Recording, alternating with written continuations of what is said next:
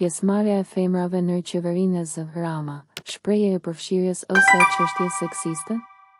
Përdorimi i më shumë grave në pozita të larta të qeverisë së Shqipërisë është një temë që ka tërhequr vëmendjen e opinionit publik dhe ka shkaktuar debat.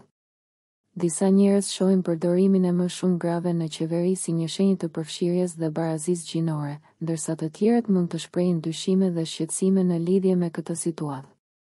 Ky artikull do të shqyrtoj situatën aktuale dhe do të vlerësoj nëse kjo mund të interpretohet si një sjellje seksiste nga ana e kryeministrit Edi Rama. Në kabinetin aktual të kryeministrit Edi Rama, shumica e ministrave janë gra. Kjo nuk është një zhvillim i zakonshëm në skenën politike shqiptare, ku përfshirja e grave ka qenë historikisht e ulët në pozitat kyçe të qeverisë.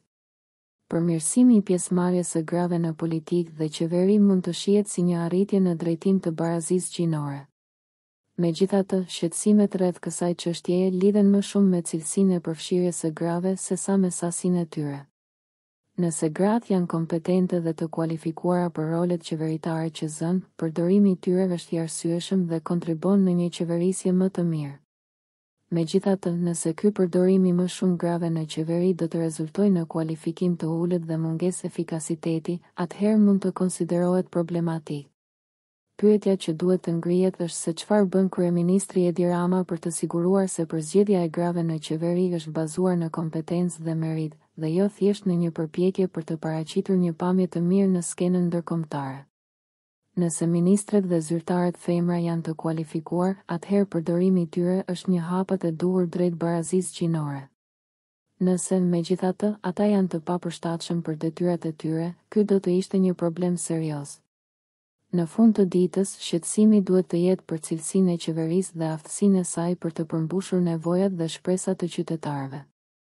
Përdorimi i më shumë grave në qeveri mund të jetë një shenjë e përfshirjes, por është e rëndësishme të mos harrojmë kualifikimet dhe meritat që ata sjellin në detyrat e tyre. Kryeministri Rama duhet të sigurojë se ky përdorim është i arsyeshëm dhe në përputhje me standardet e një qeverisje efikase, pa dallim gjinor. Në fund të fundit, përdorimi i më shumë grave në qeveri nuk duhet të interpretohet automatikisht si një sjellje seksiste. Në vend të kësaj është një mundësi për të përforcuar përfshirjen gjinore dhe për të ndihmuar në ndryshimin e kulturës politike në Shqipëri drejt një shoqërie më të barabartë. Ky është një proces që duhet vlerësuar dhe vazhduar të monitorohet për të garantuar një qeverisje të drejtë dhe efikase për të gjithë qytetarët e Shqipërisë. Duke parë gjendjen e mjerueshme të vendit, një përgjigje edhe e kemi.